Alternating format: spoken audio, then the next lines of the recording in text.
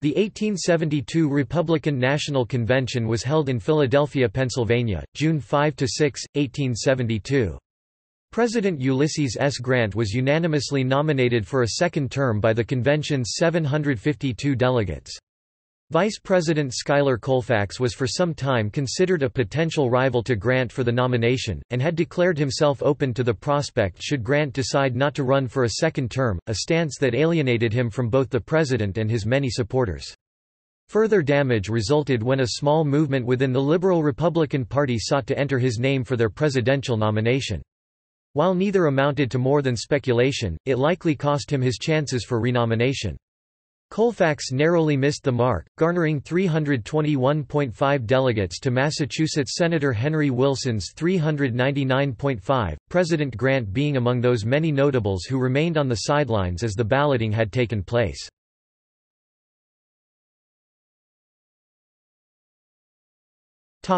Nominees.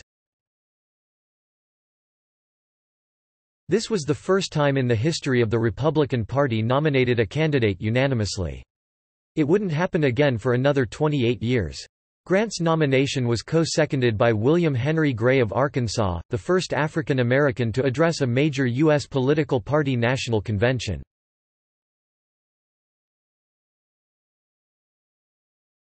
The platform. The platform, significantly so in the first section, boasted of the party's achievements since it had attained power in 1861. The Republican Party of the United States, assembled in National Convention in the city of Philadelphia, on the 5th and 6th days of June, 1872, again declares its faith, appeals to its history, and announces its position upon the questions before the country. First, during 11 years of supremacy it has accepted with grand courage the solemn duties of the time. It suppressed a gigantic rebellion, emancipated 4 millions of slaves, decreed the equal citizenship of all, and established universal suffrage. Exhibiting unparalleled magnanimity, it criminally punished no man for political offenses, and warmly welcomed all who proved loyalty by obeying the laws and dealing justly with their neighbors. It has steadily decreased with firm hand the resultant disorders of a great war, and initiated a wise and humane policy toward the Indians.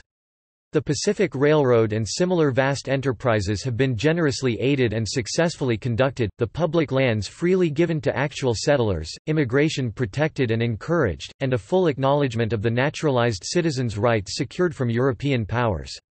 A uniform national currency has been provided, repudiation frowned down, the national credit sustained under the most extraordinary burdens, and new bonds negotiated at lower rates. The revenues have been carefully collected and honestly applied. Despite large annual reductions of the rates of taxation, the public debt has been reduced during General Grant's presidency at the rate of $100 million a year, great financial crises have been avoided, and peace and plenty prevail throughout the land. Menacing foreign difficulties have been peacefully and honorably composed, and the honor and power of the nation kept in high respect throughout the world.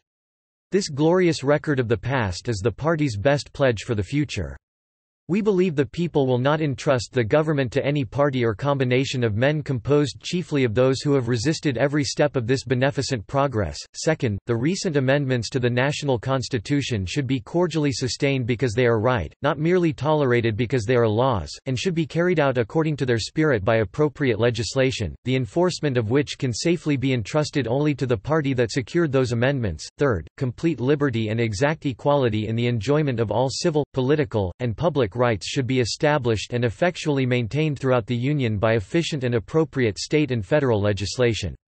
Neither the law nor its administration should admit any discrimination in respect of citizens by reason of race, creed, color, or previous condition of servitude. Fourth, the national government should seek to maintain honorable peace with all nations, protecting its citizens everywhere, and sympathizing with all peoples who strive for greater liberty. Fifth, any system of the civil service, under which the subordinate positions of the government are considered rewards for mere party zeal, is fatally demoralizing, and we therefore for a reform of the system by laws which shall abolish the evils of patronage, and make honesty, efficiency, and fidelity the essential qualifications for public positions, without practically creating a life tenure of office. Sixth, we are opposed to further grants of public lands to corporations and monopolies, and demand that the national domain be set apart for free homes and people.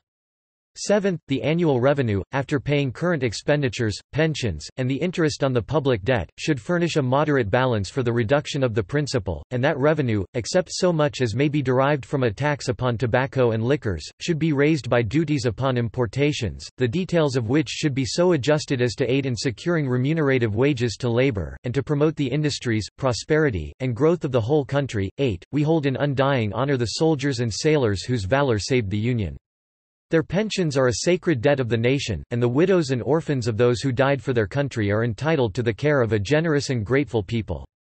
We favor such additional legislation as will extend the bounty of the government to all our soldiers and sailors who were honorably discharged, and who, in the line of duty, became disabled, without regard to the length of service or the cause of such discharge. 9. The doctrine of Great Britain and other European powers concerning allegiance, once a subject always a subject, having at last, through the efforts of the Republican Party, been abandoned, and the American idea of the individual's right to transfer allegiance having been accepted by European nations, it is the duty of our government to guard with jealous care the rights of adopted citizens against the assumption of unauthorized claims by their former governments, and we urge continued careful encouragement and protection of voluntary immigration. 10th, the franking privilege ought to be abolished, and the way prepared for a speedy reduction in the rates of postage. 11th, among the questions which press for attention is that which concerns the relations of capital and labor, and the Republican Party recognizes the duty of so shaping legislation as to secure full protection and amplest field for capital, and for labor, the creator of capital, the largest opportunities and a just share of the mutual profits of these two great servants of civilization. 12th, we hold that Congress and the President have only fulfilled an imperative duty in their measures for the suppression of violent and treasonable organizations in certain lately rebellious regions, and for the protection of the ballot box, and therefore they are entitled to the thanks of the nation. 13th, we denounce repudiation of the public debt, in any form or disguise, as a national crime.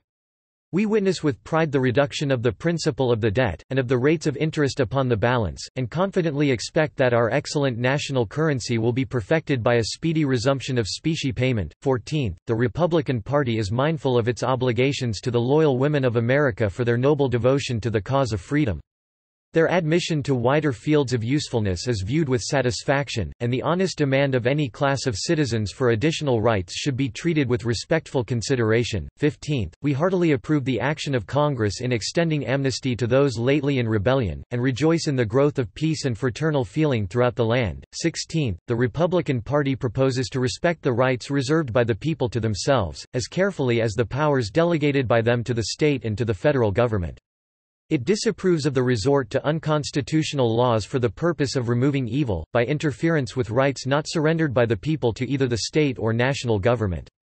17th, it is the duty of the general government to adopt such measures as may tend to encourage and restore American commerce and shipbuilding. 18th, we believe that the modest patriotism, the earnest purpose, the sound judgment, the practical wisdom, the incorruptible integrity, and the illustrious services of Ulysses S. Grant have commended him to the heart of the American people, and with him at our head we start today upon a new march to victory. 19th, Henry Wilson, nominated for the vice presidency, known to the whole land from the early days of the great struggle for liberty as an indefatigable laborer in all campaigns, an incorruptible legislator, and a representative man of American institutions, is worthy to associate with our great leader, and share the honors which we pledge our best efforts to bestow upon them.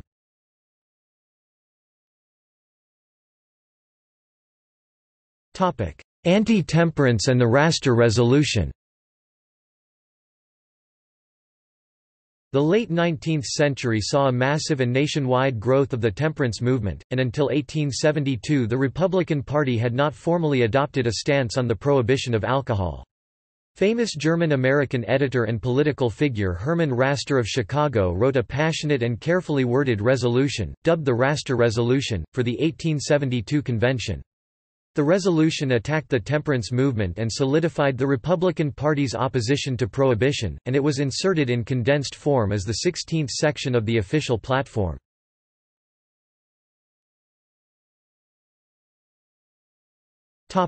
See also: